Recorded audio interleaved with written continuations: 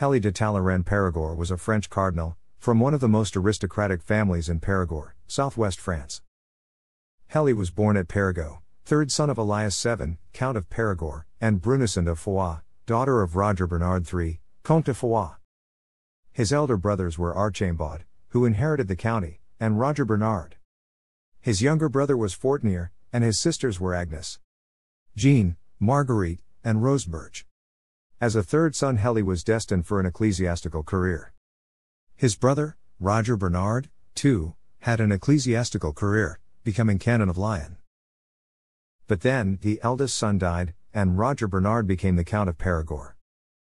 Hélie became a major figure in the Avignon papacy, and also a diplomat engaged in the negotiations of the 100 Years' War, having friendships in both English and French royal families.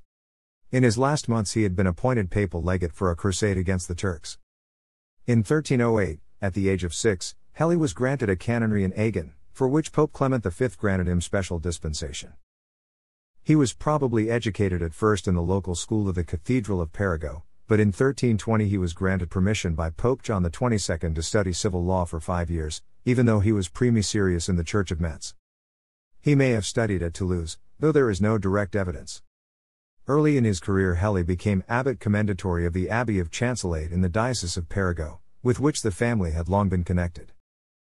At the age of 23 Hélie de Talleyrand, who was already Canon of Périgueux and Archdeacon of Richmond in the Church of Lincoln, was appointed Bishop of Limoges, which was approved by Pope John XXII on October 10, 1324. He held the diocese until 1328. It appears, however, that he was never consecrated during his years as Bishop of Limoges. If he had been consecrated, as Zaccor points out, he would have had to resign his other benefices, which might have proved financially disadvantageous. Then, on January 4, 1328 his translation to the Diocese of Auxerre was approved. It is said that he was consecrated bishop by Pope John XXII himself. In 1330 Bishop de Talleyrand founded the Chartreuse de Vauclair. This was allegedly at the command of the King of France, in reparation for outrages committed against a Franciscan convent on the outskirts of Périgueux by Talleyrand's eldest brother Archambaud, Count of Périgord, at the time of their mother's funeral in October, 1324. Talleyrand held the Diocese of Auxerre until he became a cardinal in 1331. His successor was approved on January 24, 1332. Cardinal Talleyrand's arms in a consistory held for the promotion of cardinals on May 25, 1331, Pope John XXII appointed one and only one cardinal, Hélie de Talleyrand, as a cardinal priest. This was at the request of King Philip VI of France, on the recommendation of Etienne de Mornay, Maître des Comptes and former chancellor. The appointment caused a good deal of friction between the king and the pope. Philip had asked for 2 cardinals, which the pope was quite unwilling to grant. Though he did elevate Talleyrand, Pope John sent off a tart letter to the king on 25 May, the day after he had approved the promotion. He pointed out that the College of Cardinals was already well supplied with the talents required by the Church. Moreover, the papacy had not been deaf to the requests of the French kings. Of the 20 current cardinals, 13 were subjects of the King of France. Nonetheless, with the consent of those cardinals, he had agreed to promote Bishop Talleyrand. The Pope's complaints seem to have fallen on deaf ears, for the royal family were again begging for more cardinals in September. This time, on 26 September, the Pope wrote to Queen Joanna. He reminded the Queen of the rules observed in the Roman Curia. Appointments were never made in private, only in open consistory, with votes of the current cardinals heard. Appointments were made only for good reason, when the number of cardinals had fallen too low, or when there was an insufficiency in talent in theology or canon law, neither of which was the case at the present moment. In fact, the number of cardinals was excessively high, and there was talent aplenty. She should also consider that there were now 16 cardinals of French extraction, and only 6 Italians. He therefore refused the royal request. The pressure continued, however, and on December 20, 1331 yet another French cardinal, Pierre Bertrand, was appointed. Of the 2 names put forward, Talleyrand was the less undesirable choice. He was smart, he had studied the law, and he was a relative by marriage of the Pope. This may also explain the Pope's indulgence in allowing Talleyrand to keep the Diocese of Auxerre until July 22, 1332, to finance his move to Avignon. He signed at least 2 papal bulls on 25 May and 22 June, but not with the name of a titular church, indicating that one had not yet been assigned. When one was assigned, he became the cardinal priest of S. Pietro in Vincoli. He made his official appearance in Avignon in the third week of July, 1331, at which time there was a banquet with the Pope and cardinals in his honor. Palace of the Popes, Avignon. Pope John XXII died on Sunday, December 4, 1334. On the day before, the Pope had a bedside meeting with the cardinals in Avignon. His successor provides a list of the 20 cardinals, including Talleyrand de Périgord, who were present. 4 cardinals were not present, Napoleone Orsini and Giovanni Gaetano Orsini among them. It was at this meeting that the Pope recanted his notions about the beatific vision, which had so unsettled Christendom. The conclave opened on December 13, 1334. The early discussions were not about a particular candidate, but about the need to extract a promise from all the candidates that the new Pope would move the Roman Curia back to Rome. John XXII had made promises in that direction, and his failure, with one excuse after another, seriously angered the senior Italian cardinal, Napoleone Orsini. Cardinal Napoleone therefore led a group of cardinals who were demanding a return to Rome. Cardinal Hélie de Talleyrand led a group of French cardinals who were just as determined to keep the Curia in Avignon. According to Giovanni Villani, the cardinals led by Talleyrand thought that they had found a pope in Cardinal Jean-Raymond de Comminges. But when he was approached and asked to take the oath that was being demanded, he refused. Finally, on December 20, 1334, a sufficient number of votes was accumulated by the Cistercian Cardinal Jacques Fournier, who became Pope Benedict XII. In 1336 King Philip VI of France was in Avignon, and a crusade was agreed on. 4 cardinals took the cross on that occasion: Anibaldo di Saccano, Hélie de Talleyrand, Gaucelin de Gendouze, and Bertrand du Pouget. None of them ever made the trip. In the summer of 1340, the king authorized the 2 parties in a dispute between the Count of Foix and the monastery of Lezat to choose their own arbitrators. One of those chosen was Cardinal de Talleyrand. Talleyrand had been assigned by Pope Benedict XII, probably in 1341, as auditor to hear the case of Lampertius, Bishop of Trou, who refused to cooperate with the proceedings. Talleyrand declared him contumacious and suspended him from office. But then Pope Benedict died. The new Pope, Clement VI, supported Talleyrand, however, and renewed the suspension, authorizing the subdeacon of Trou, Dessa Andrea, to assume the spiritual and temporal direction of the diocese. In 1346, Cardinal de Talleyrand negotiated the purchase of the castle of Albaroup in Périgord from the Duke and Duchess of Brittany, which had belonged to their nephew the Count of Limoges but which had been occupied by enemies of the king by stealth and betrayal. The Duke and Duchess were eager to see the castle in responsible hands, and so they sold it to the brother of the Count of Périgord. In 1347, Cardinal de Talleyrand founded the chapel of S. Antoine in the Cathedral of Saint Front de Périgueux. It was to be served by 12 chaplains, appointed by the cathedral chapter on the recommendation of the Counts of Périgord. The action was approved by Pope Clement VI in a bull of June 26, 1347. In his testament he left the chaplains 150 gold florins. On November 4, 1348 Pope Clement VI promoted Cardinal de Talleyrand to be Cardinal Bishop of Albano, and, in 1361 seniority made him Dean of the College of Cardinals, following the death of Cardinal Pierre de Pradis. Pope Clement died in Avignon on December 6, 1352.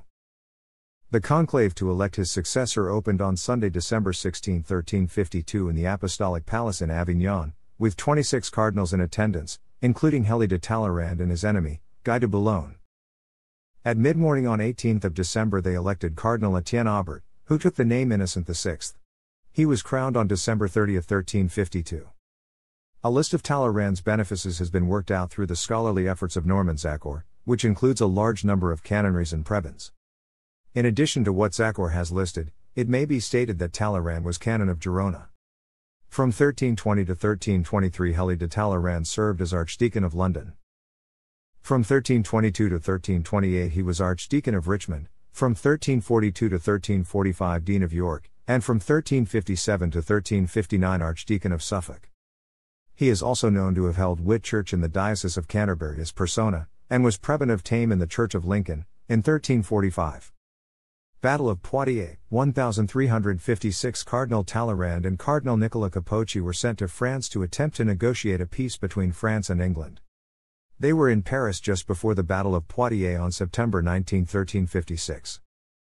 In the first week of October 1356 Pope Innocent VI wrote to Edward, Prince of Wales, the Black Prince, commending his generous conduct to King John II of France, who had been captured in the battle.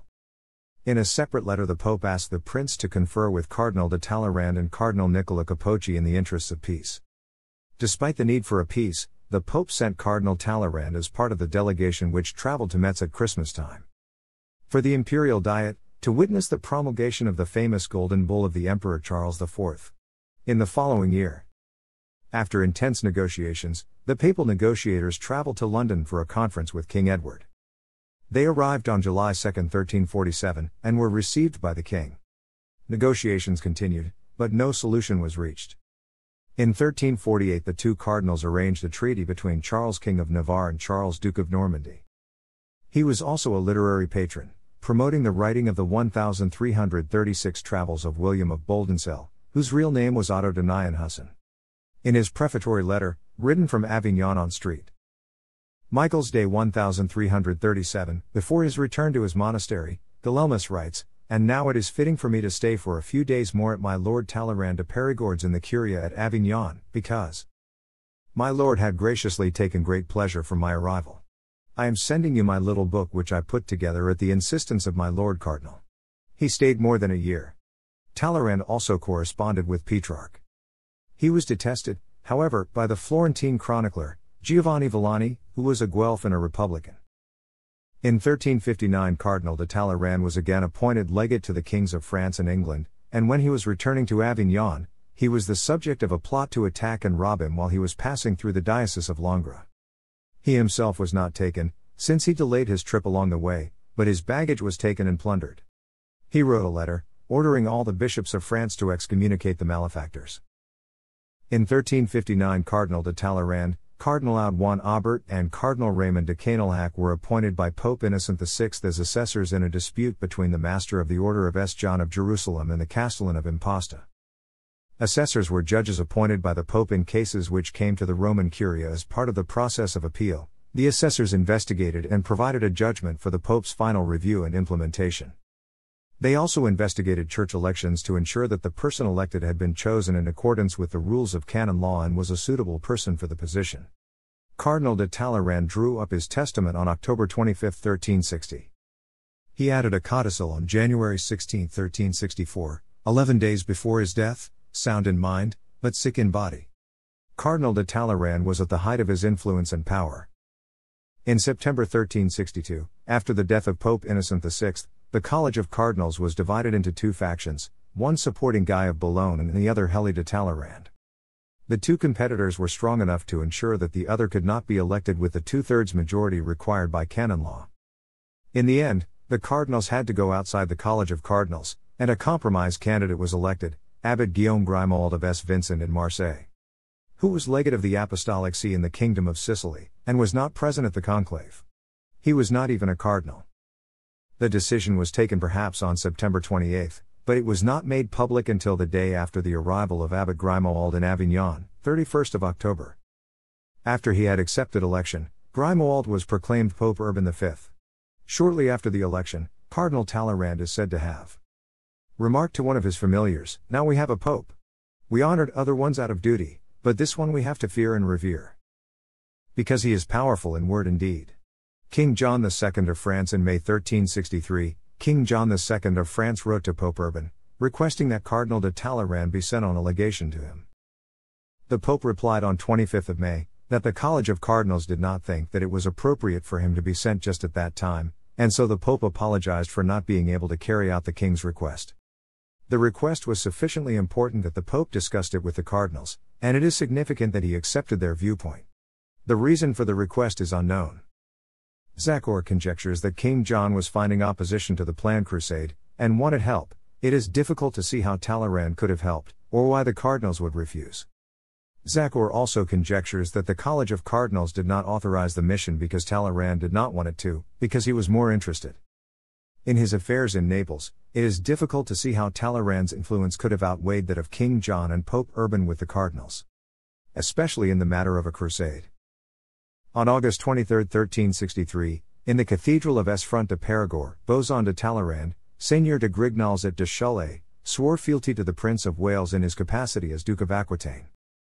In 1363, King John II of France and Peter I, the King of Cyprus, came to Avignon, and it was decided that there should be a war against the Turks. The Pope, Urban V, held a special ceremony on Holy Saturday, 1363, and bestowed the Crusaders' Cross on the two kings, and on Cardinal Talleyrand as well. John II was appointed rector and captain general of the expedition. Cardinal de Talleyrand was appointed apostolic legate for the expedition, but he died on January 17, 1364, before the expedition could set out. King John returned to prison in England and died in London on April 8, 1364. Cardinal de Talleyrand's testament stated that he wished to be buried in the Cathedral of St. Front in Périgueux, but, if he died at Avignon or its neighborhood, he wished to lie in state in the house of the Franciscans in Avignon, and then he wished his body to be transferred to St. Front. There is today no sign of his place of burial.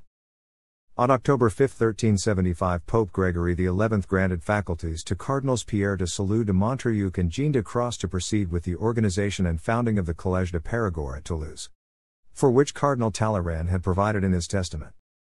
As Pope Gregory ordered, based on Talleyrand's wishes, there were to be 20 students who were to be poor clerics, they were to be provided with 4 chaplains, and were to be served by 7 domestics. 10 of the clerics were to study civil law, and 10 were to study canon law. 10 of the students were to be chosen from the Diocese of Périgueux, the other 10 from elsewhere. They were chosen by the Count of Périgueux, and if he did not fill a vacancy within 3 months, the choice was to be made by the Chancellor of the University of Toulouse. Every candidate was subject to approval by the Chancellor and by a majority of the current students. The students could stay in the college from 12 to 15 years, according to the statutes of the University of Toulouse for a doctorate in law. The chaplains were chosen by the students.